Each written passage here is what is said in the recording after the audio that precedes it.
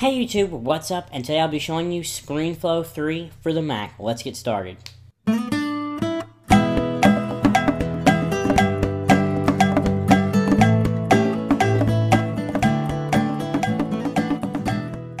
Before I get to Screenflow 3, I would like to apologize for not making videos recently. My iMac's hard drive totally quit on me.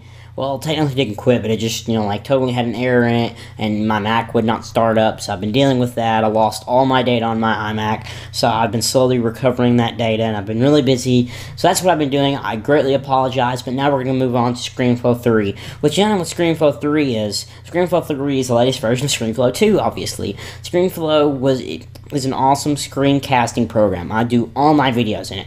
Screenflow is probably my favorite program of all time. It's just an amazing program. I love it. And so let me go on and just show you what Screenflow is right now. And so here I have Screenflow 3 open, and it is really just an awesome program. I can't say too much about Screenflow. It's just an amazing program. And so I'm going to start out by showing you some of the new line features. As you can see, the scroll bars will disappear until I'm ready to scroll, and they'll show up, and then I can scroll just like that, like with my magic trackpad or whatever I want to do. And it has that bounce, of course, so it'll bounce whenever I get to the end or something, which is nice. I also have the full screen button here. When you click that, it will take you full screen, obviously, and then whenever I go up here, it'll pop down your menu bar, but I really don't like that because it just bothers me, because you're down here, okay, you're working, you're doing something, and you need to get to the file menu. So you gotta go up here, you gotta wait for it to show up, and then hit file, and then export or whatever. So I really don't like that, but it is there if you need it. So I'm gonna go back regular now, and let me show you some more here. The next thing I want to show you is my favorite new feature, which is the ability to blur out something. So I know this is kind of small, at least I think it is. I have a hard time seeing this little bitty window here, so we're going to get this just right. Right there is where I start. So now we're going to go to a call out. We're going to select this it's this one here. We're going to add a call out. We're going to do a freehand call out. We're going to do a square, and we are going to select this little area here. And then what I want to do is turn up the blur, down opacity, and there we go. So I blurred out my email there. So now once I close this out, we're ready to go, and now it's going to blur out my email, and I'll just extend this little clip here to the rest of the thing. I'm not really typing my email there, so I don't have to worry about it, but you'll just extend that to the length of how long that is there. Really awesome feature that I've been wanting for a very long time, and now it's finally here. You've seen those little black boxes in my videos that are terrible. Now we have a blur that we can use, which is really awesome, something I've been wanting for a long time. Some more things we have here. We have versions, which is really nice. So if I click the little edit button here, I can hit browse all versions, which is nice. It's going to pop up like a time machine interface, which is nice. And then I can go back here to a previous version I've had, which is nice. So you can see where I had it in a 1080p format instead of a 1440p actually.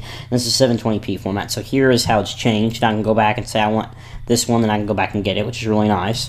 But I'm going to just use this one for right now. Let's see some more features. Oops, some more features we have. I accidentally went to my iTunes library. Apologize. Let's see, what else do we have here? There's some really awesome features here. We have published a Vimeo now, which is nice. And when you hit just regular export now, you can actually have a custom setting, so you can have your own preset, which is nice, really awesome. So you can copy this preset down here and then change it up the way you want to, which is cool.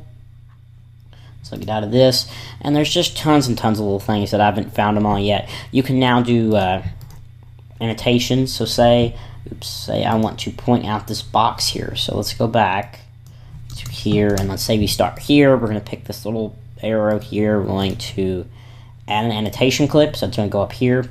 We're going to change this to a different color if it'll let me. I have it, should be there. I don't know what the deal is. It's probably over here somewhere. Oh, sorry, I have to draw it. That's what's wrong with it. So there, I've drawn my little arrow. I can adjust the size of it just like this. It's nice. Oops, I've drawn another arrow there.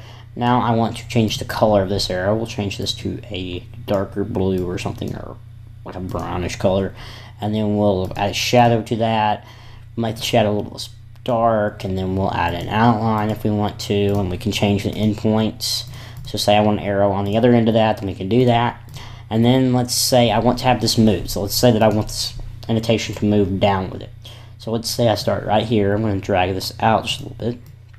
Then we're going to go to video properties. We're going to go here, add a video action. I'm going to leave that there, and then we're going to start here, and then by the end of that, we want to be down here. And let's even adjust the way the arrow moves here just a little bit. So we'll say we're going to point down there now. Let's say, oops, so and then whenever I start, it's going to move, which I know I messed it up there. It's supposed to start here. We're going to end up there. So then you've got your nice smooth transition there. And you can make that longer if you want to. Say I want to move really slow. We can do that. Just like that. So now it's going to move really slow.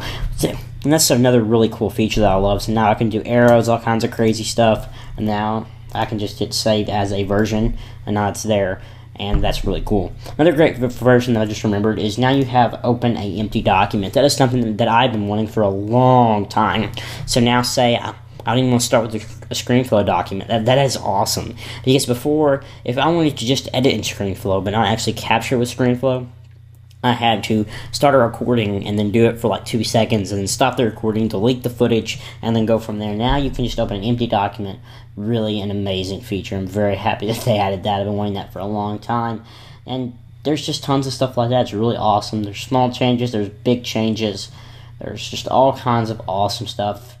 And this is pretty much all I have for you guys, and it's just a small taste of what Screenflow 3 is and what it has to offer. It is $99 in the Mac App Store, and they have confirmed to me that you will be getting free upgrades if you buy it in the Mac App Store, so that is the way to go. Because if you bought Screenflow 2 not in the Mac App Store, you get to pay $29 to upgrade, but if you bought it in the Mac App Store, it was a free upgrade. So if you're going to buy it, the link to the Mac App Store will be down in the description for you to purchase that. Don't forget to thumbs up, comment, and subscribe, and that's pretty much it. So thank you guys so much for watching, and I'll see you in the next video.